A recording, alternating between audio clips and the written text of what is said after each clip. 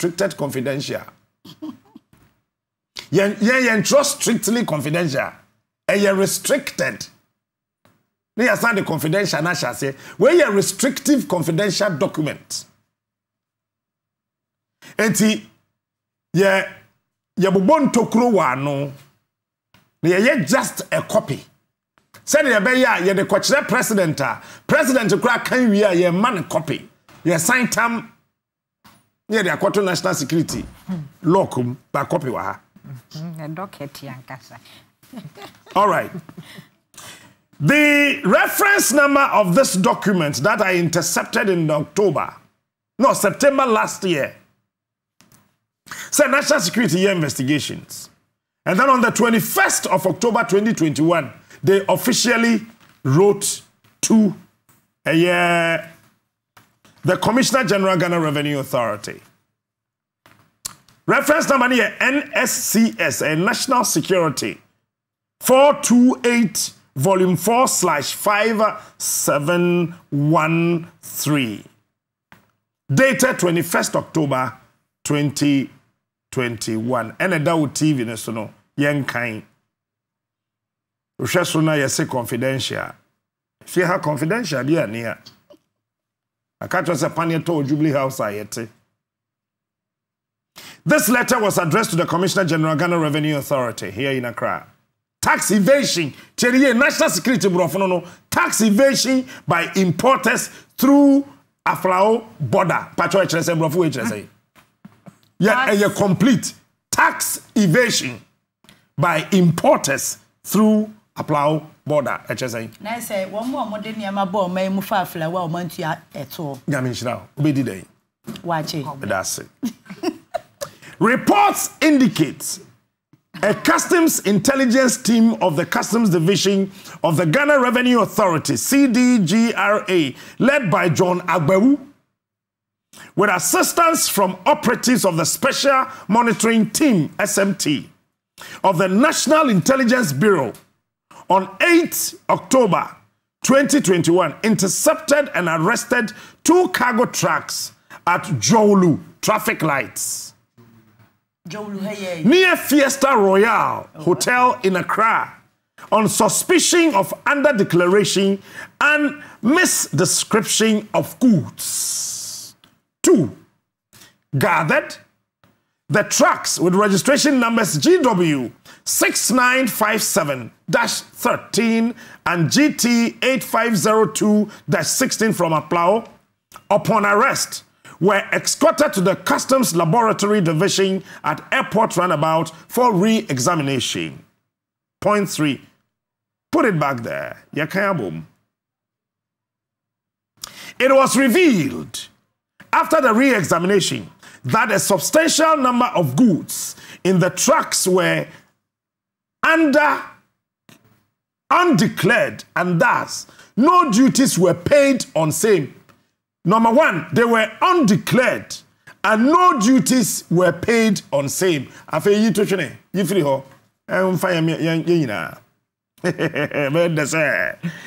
find attached the list of declared and undeclared goods in the track. And no me war. And on Thursday, you be publish no. Minister Bia wo kra sa ne ma no wona wo yire ne wo mpena no moto bedadua.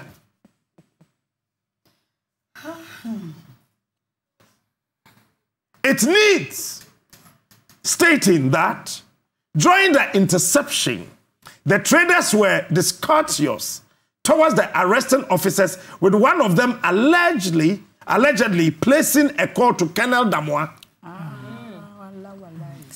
Commissioner of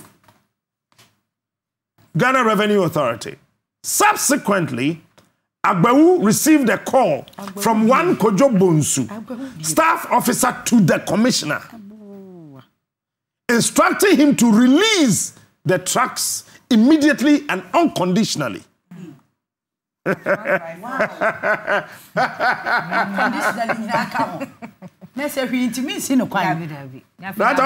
unconditionally. Point 4. It needs stating that during the interception, the traders were discourteous towards the arresting officer, with one of them allegedly placing a call to Colonel Damois, commissioner of CDGRA. Subsequently, Agbewu received a call from one Kojo Bonsu, staff officer of the commissioner, instructing him to release the tracks unconditionally. Pacho, you free her. 5. Further, Agbewu received another call from Eduche, Deputy Commissioner of Operations of the Ghana Revenue Authority, who also gave similar instructions. Additionally, the trader who placed the call to Colonel Damwa recorded the arresting officer on video. Hey. I have a copy of that video. Yeah, leaky. To be forwarded to him. To him, no, Colonel Damwa said, you bet me yinadi. Because you're penny be near money. 6.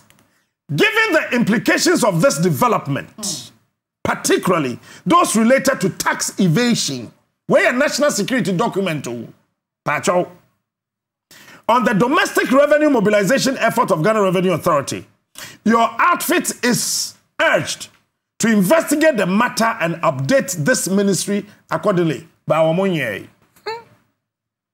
Your outfit is further urged to take necessary steps to prevent senior officials from undermining the work of custom officers at the various custom checkpoints across the country. 8 regards. Signed, Edward Asumani, Deputy National Security Coordinator for the National Security Coordinator. Copied to Honorable Ken Ofuriata, Ministry of Finance, Accra. Daniel Pesi Krata we no eshase on the and then they say. And then 23rd and 22nd. 23rd September 2021. And Honorable Kandapa Enya intelligence from somebody from Onia TV. Sir, obey issues on tax evasion on the ports and harbors across the country and import duties. That was me. So therefore, otherwise, maybe perhaps. So maybe therefore, otherwise, perhaps. General. Information in the Abaye in an sanity there. As I said, national security. Esha ye Juma said the Abaye, one akoyi niama. One woman declare niama, woman to say ye two bomb. And in niama cry. One fanko free. So quickly, per the information, tracks 5 and ye jay muma won. But 5 or not 3 was share mununa yentima niama they were undeclared. Na duty so nka ho. Eti eno no omo cheye ageye. Ti so ba kaya la this year February womo she eniama enkrofo and declare na yentua duty just to serve as a deterrent. Eti national security di a kire no oche cars mienu. Say saka ne mu niama no doso dodo. 40 footer mienu. And yema wobri yaye undeclared and duties were not paid. Car number akonoma GW 6957-13. Driver na otwinu oyeseremuni. Yo. GT 8502-16. Driver na yasantini. Yo, krama sante. One yina fi aplawo na oba. Enti dwawulu traffic light na se yo baby aye money ekwoto pai. Yi bank ne kwan ne so. Gaminshira. Na se hade ekwodu. Enti we were also monitoring see bechi won ampa na se ebejai. I was monitoring. Pew ani e che won. Womo escorting womo call airport no. I detailed a reporter to follow and take shots. And national security did a yeoman's job. And Omoka said, Debbie, Woduru ho na pepepe ena maame na niama ne ye ne dia no fa ni phone eno dial 024 the academic Oh, that come my last number no. Last number there dey. Ka jamienu na won finfin yen de beka ho. Addition subtraction. Ena e feed no ba ya o ka kire officer na o che niama ne say sa wo se wo ye custom ni amema ye yi wadi. Tie ni ye. Wa trate no. Kojo maame no call no. Ai, wo before be ye call no wo mema ye yi wadi.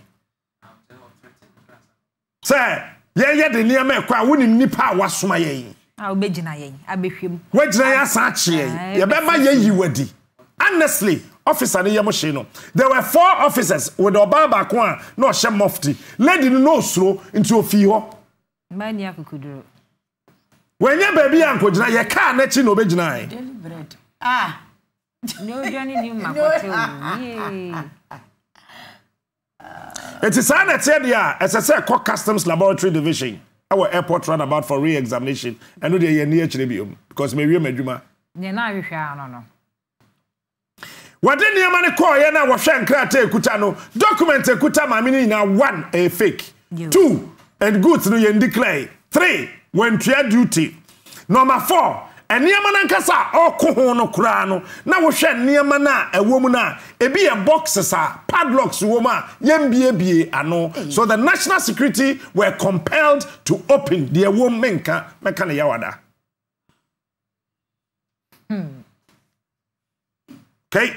AMB amagana Enti mamini ye call no or ye mistake. No catch up papa say me frɛ wo boss. To the phone call na so ho Canada wa. Ano or expose papa no. Cut all this. said I be what the year hwehwa ni ma me wo hu se wo kita tumi Hello Colonel. Patrick Colonel Damoni. Hello Colonel. To the answer Emma yen hwehwa ni mu a okona oba na owo so no to say abeti esi trog so. Enne ne o ta hwe ma wo hu ye point no. Ena Colonel J so. Eniema na ye de ba ye no afa ne ye de kwa ye kwa koyie officers bi so wo mo ye customs for wo ma chi yen ena jibe hwe de wo mo ye wa ha wo mo de niema ne kodede ena wo mo de niema ne kodede.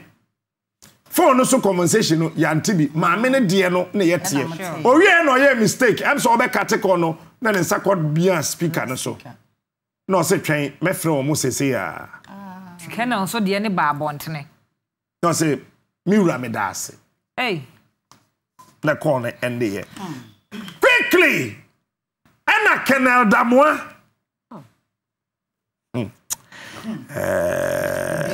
the staff officer IGP was staff officer CDS or staff officer Kwas Chief of Army Staff or staff officer yewo post ni ba ko na commissioner ba ko on na yewo officer confidant ono no yewo operations nyina kwansini ena onya call na maame na service staff officers din e wo ni phone so nti e wo ho say no na ye hu din no yawada ena mebodi no e kina mewie kanofo yata o walenke pa eti phones ni ringi sa wie ye no ena obusa ne say when na stop e wo no ya shumesi ena obo din ni kire ne say eye one officer John Agbawu and I say okay let me call Agbawu and not the nhwehwe ni mu ntina phone was speaker so bi atene nka se wa frɛ Prince na Agbawu John enya call nya de obenya yes sir yes sir oh correct sir yes sir yes sir I didn't know sir I'm sorry sir I'm sorry sir then this so-called tax invader had the guts Audacity. that audacity capriciously nonsensical picked his phone and started videoing officer na when you call na ne ho no na je se ne oye nyina se wona unie wona ho pui ti call na ba ye ni nyina ne say And the officer wanted to be on a safer side. Or a smart guy. He didn't know the people around him. No, no, so the phone to speaker.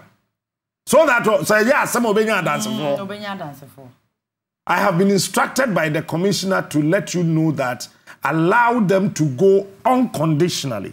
SAPS for bro, for GRA for bro, for unconditionally, say, emusanashi, and kashi, and chekashi, and T-seal, MBA seal, MBA padlock, Jawon, Nawon Kwasa, and Jishi, man, show pepe be a man so say, ombre baby, unconditionally.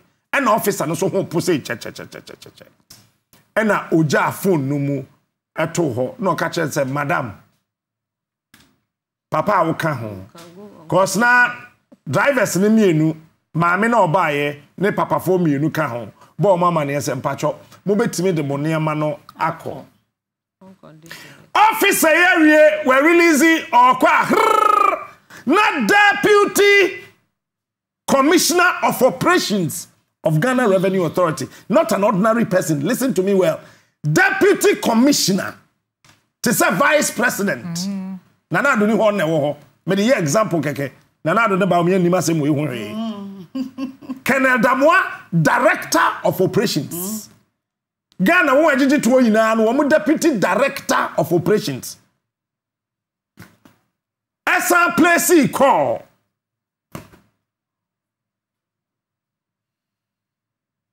Ekomasa officer bi. Nipa no wo ye call ne de mebo ndin. Opa akọ shepo, opa akọ court. Ye friend na duchei. Hey. And indeed, the man who received the call first, before Eduche called the officer, had also saved Eduche's number on his phone. Yes. So the Deputy Commissioner of Operations of the Ghana Revenue Authority also called and threatened the officer. Say wupa wadwuma ja wo mo nko na nkwan ede. Wow. The officer nso ejaye. And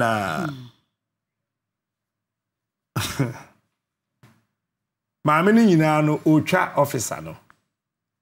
But national security were so swift, smart.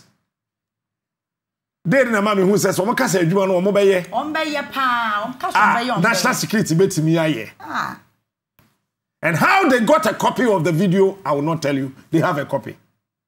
Finito. Sa na me catch you. Eti some way in see and let the national security that part of letter to obium so that you know that this is not me saying it and a down no hwesura. So national security here report in your confidential letter where my president copy. You the commandment ne kan keke na national security first and the call. It's where any question be our Ghana apart from the national security minister and then the national coordinator of national security necessary access to this document. It's where no your friend is seal. Also yeah na we find document ya bobo ntokro na ye bie ko. Where you find ma obi ya only just a copy but only a copy. I have the full document. 18 pages. Don't dare anybody in this country. And the national security, page 2 of the document. Now I'm saying Canada more with this soldier about national security bro for no on here. Or say given the implications 10 years. Part of a second page in bra. Given the implications of this development, given the implications of this development, particularly those related to tax evasion, on the domestic revenue mobilization effort of the Ghana Revenue Authority, your outfit is urged to investigate the matter and update this ministry accordingly. Madam Wanye. Onye da. Afina adrum you general. Afiasem ye kan. Obi a small boy. Your outfit is further urged to take necessary steps to prevent senior officers from undermining the work of the custom officers at the various custom checkpoints across the country. when ama eye me tan ye me bufu say wo ka ho a ye ma tip off me cheese aka we mu no ba ko ka ho no ye say abechi me ni GH boy say ya start say yes story we ayo akomi chire mu oje mi amebo ma that are you free so oje Sentia na no mo hint ni say wo information no the Ghana Revenue Authority set up a committee no me invite me GRA set up committee your company lawyer can so dem be come say me pay lawyer bi obedi machi make am say betimi aka wa say eti me ni Godwin Ghana Revenue Authority set up a panel oba ba ko mema miensa we went to face them report now omo year the last year ni be si na you say report na yira report na yira enti story na ye wa ha any Ghana Revenue Authority in penny for trans say omat committee I report no report na yira we have requested for a copy of the report. Now watch this. Yeah, the extortion at another journalist now. Yeah, the extortion so only yeah did not kwatum. Yeah, I found the appeal. Yes. I know what I'm talking about. Yeah. In Ghana, if you want to fight corruption, I say we need 9 nipa 9 and then 9 for fra obejina so. And yes, corruption will fight you. Report now Ghana Revenue National Security Mr. Sweeney, God bless you. But me pesa obusa Ghana Revenue Authority say committee now omo tie na omo invite me producer and other journalists e me appear before ye ma omo documents e ma omo audios ye ma omo videos. What is the report? Say sika 2.1 billion Ghana cedis ye ria e wa habo with evidence. Adenti and you say report no me na yira. Enti your documents say the coin way. Hey. Your documents say the coin way. That is why when OSP, the Office of the Special Prosecutor, say ya ni makasa me se mentiase store ne me ye dibia wo bia mebo. E dibia wo store ne bia mebo. We are president too. We are vice president too. We are president Yiro. We are vice president Yiro. We are minister Gello. We are chief of staff. I'm just using it. Whoever you are involved, your name will be mentioned starting Thursday. I don't give a fuck to it. I'm sorry, director.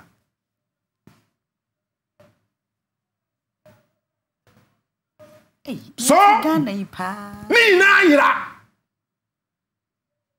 Kasa Dubofo we are nyina no yes report na yira. How?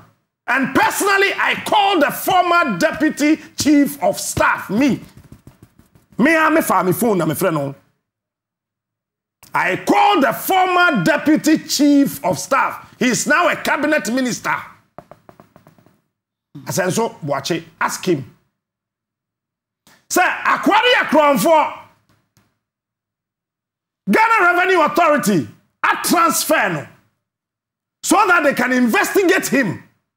But you used your office as the deputy chief of staff to reinstate him. Besides, and so watch it. I called him.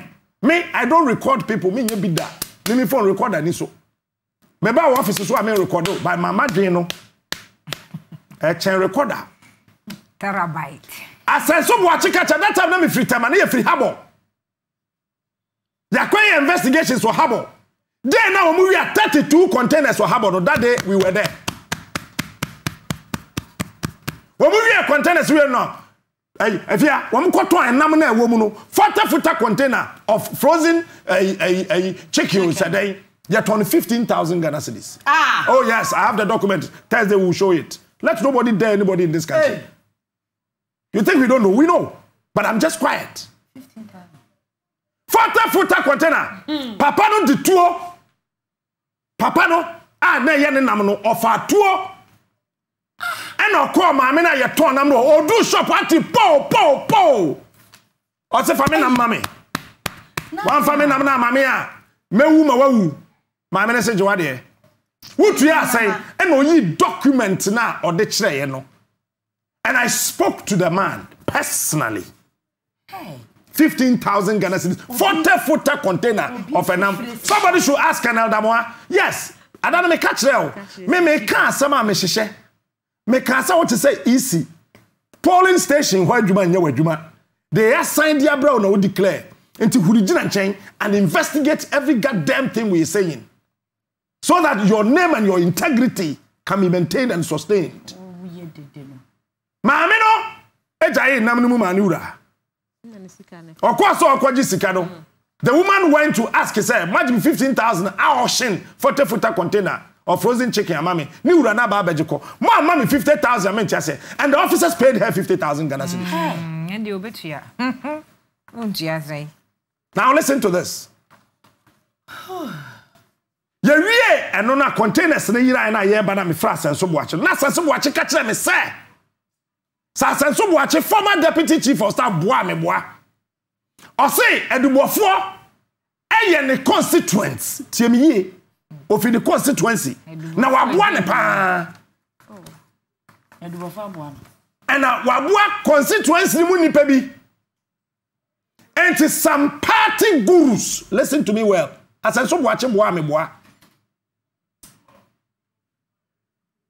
Party gurus. And a band of one of the catchers a party in bois constituency. Enti onye hu bibi. He admitted on the phone, said, my brother, man hu ye. And I just placed the call. Say yensan yidin free baby edina kono. Yensan fanemra kra. The rest is history. Enti kasa. Ya auction. Office of the Special Prosecutor kasa di akadi enjano. This government have auctioned more than 1,044 cars. And 4 cars. Almost 1,044. We did the investigations. That have our TV and co-breaking man upon them. Thursday bedroom. Move up, Pomo Sama Yame.